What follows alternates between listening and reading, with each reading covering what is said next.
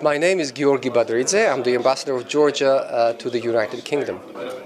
First of all, I would like to thank the university for organizing this fantastic conference that was largely dedicated to the Caucasus, a region of the world which is widely understudied, I would say, but its significance is being realized these days, particularly when we talk about my country, Georgia, which is in the heart of the Caucasus, and its role in terms of providing an example of successful economic and democratic reforms, providing a very important segment of the southern corridor, energy corridor, which ensures the energy security. I think the region will attract more attention. It is academically understudied, and I'm very grateful to the great Department of Russian and Eastern European Studies for taking the interest and for developing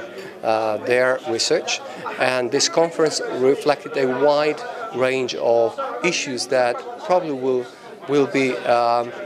become a subject of more in-depth studies in the future. Georgia and the Caucasus in general is not the best known and most widely known area. Although Georgia and the Caucasus has a very, very old and huge history. Georgia alone has a 3,000-year-old history of statehood. But for the last few hundred years, Georgia has been cut off the rest of Europe. The story of Georgia today is about its attempt to reunite with Europe, where most Georgians believe we belong. In the medieval past, Georgians tried to reach Europe politically and economically because of the common Christian faith, and the modern Georgians, they believe they belong in Europe because of the common values that we share with Europe. So many people who attended this conference probably heard quite a few new stories of which they were not aware.